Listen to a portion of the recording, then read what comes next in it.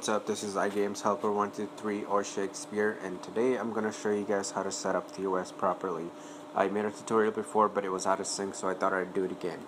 So the first thing you want to do is actually go into sources and add in the following two sources. First one is nix.howitt.net/TOS, and the second one I will show you in a second after this thing is done. It will be Coolstar's repo actually, and it'll be coolstar.org/public repo. Unless that gets updated later on, that's a different story. You'll have to stay updated with Coolstar, but that's Twitter. You can basically just follow these guys and figure it out. But I will actually post the iPhone Dev Wiki link down in the description too, which gets updated as everything gets updated too, so you won't be like behind anything. So anyways, the first package we're going to get is Big Boss Recommended Tools, so that we have all the essential tools. Then the second one we're going to get is iOS Toolchain, and then the third one we want to get is OpenSSH. We already have that, and then we want to make sure we have Apple File Conduit too. Then the third one is actually going to simply be called Theos from howitt.net, of course. The fifth one we're going to get is Perl from Coolstar, not anywhere else, because Coolstar is Coolstar. And then you want to get iFile. I've already gotten it, so I'm not going to get that again. I'm actually going to go ahead and get a new package as well. Oh no, I'm not going to do that. So anyways, after you have all those, queue that and then confirm. Just give it a few seconds because you're going to be downloading about 50 megs onto your iPhone. It's going to be a long time, and trust me, there's more coming to you, so it's definitely not over yet. But basically, these are all the essential tools to get you going. We actually missed one. We were supposed to get mobile terminal, but we didn't, so we're gonna have to go back and get that. Hopefully this doesn't require a respring, so that we can simply just get mobile terminal, but I don't think it will. Even if it does, it's not gonna be a big issue.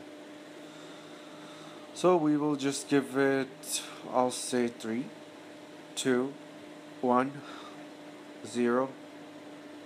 No? Not today? Okay, that's fine. We can wait a few more seconds. But basically this is going to be an ongoing series of me trying to develop stuff, and, well, not develop, but develop. And I'm going to be making videos as I go of the actual projects. So that way, they act as notes for me, so that like when I look back I can recall and say I take a break and my skills get faded, and then or faded, but could be acting as notes for me and stuff like that. So yeah, they're gonna be thorough, so prepare for long tutorials, because I really like to get into details of every single thing, because that's exactly how you learn. You can't just be like, okay, well, I don't even know how to give you an example because I'm a noob, so we'll see where we go from here. But, everybody's a noob when they start, so, it does require a respring, so, which means I will have to be right back, and I will be right back. Oh, can't use activator whilst in Cydia. That is fine. We're just going to display recorder. Okay guys, I'm back, and let's do this thing. So go back to mobile Cydia, and we're actually going to get two packages. I don't know if we got the apt-strict. Oh, we did. Okay, never mind. Only mobile terminal. I usually get the iOS 7 one because I know for sure it works. The rest I really kind of don't feel like experimenting with, so I'm not going to try them. So once mobile terminal is done, return to Cydia and then just exit out. And actually, you know what? Kill them. So that happens, and then now what you want to do is actually go into iFile. Go down to /var/theos, edit, plus name SDKs. Now, while we're here, go into make files and go to, I believe it's package. Nope, not package. Master. Oh my god. Targets. Name this folder to Darwin60 or Darwin-ARM64. So basically just add 64.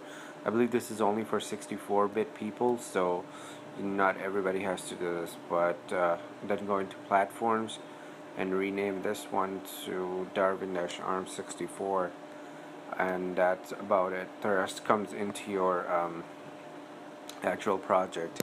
So this is where mobile terminal comes in. Now we actually need to go into a web address.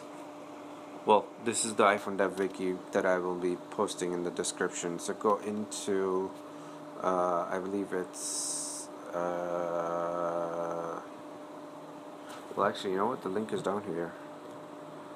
iPhone.howit.net/SDKs, and just get the iOS 8.1 download link, copy it, and then go into terminal, log in as super user, SUALPINE, then go to cd/var/theos, I believe, or /SDKs, and then ls. There's nothing there because we created the folder but we never edited anything, or we never made anything into it.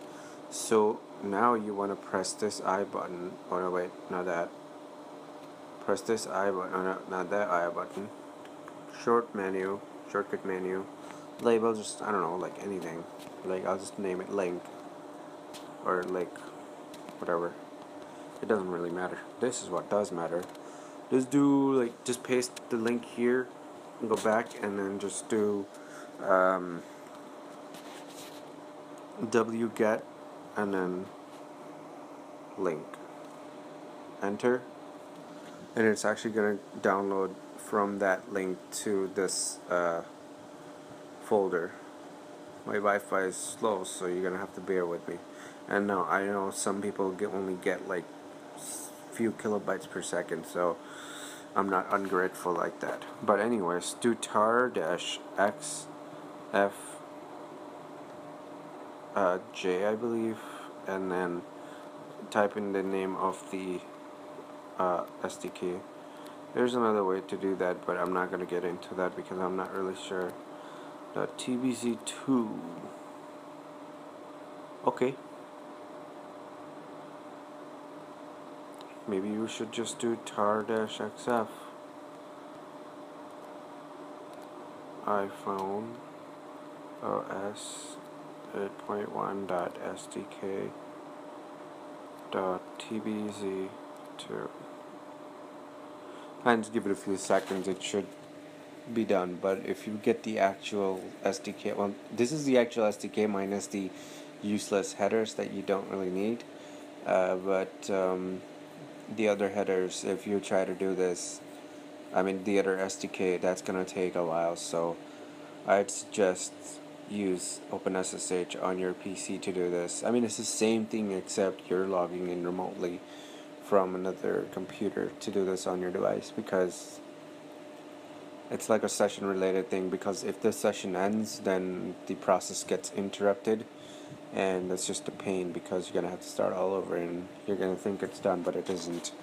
So now you're gonna go into iFile. In this SDKs folder, you can delete this tbz2 file, or full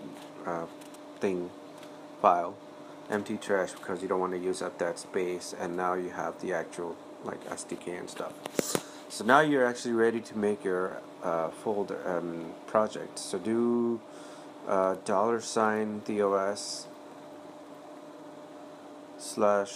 /bin/nsc.pl, and it will give you a cowardly refusing inside Theos. Wait a second. cd/var/mobile. I guess you gotta have to be here. This is weird. Never happened to me before. And then just make their projects. CD projects. Oops. and then do $sign DOS/bin /neg.pl. There we are. I don't know why that didn't happen. Oh, I think it's probably because we were in the SDKs folder. Anyways, you couldn't make your projects in root or anywhere in mobile, but anyways, so do 5 for the basic tweak. Let's do shake test for the name. Shake.test. I mean, it could be anything. Shake, and then we'll just do. This is the important part. I'll explain in the later tutorials. I'll just type in Springboard for now. Nothing to terminate, and then that's it. That you've done it. And now, technically speaking, you should be able to make your projects. So let's do a lot less. CD shake test. Make. I'm not sure if it's gonna be made, but we'll give it a try. There you go. It's made. If you do make install, it's gonna install the package, but kind of don't want to do that right now. So, anyways, this is how you set up the OS, and if you have any questions, please post in the comments below, and I will try my best to answer all of them, or friendly community can help you out. And I'll see you guys in later tutorials. Peace.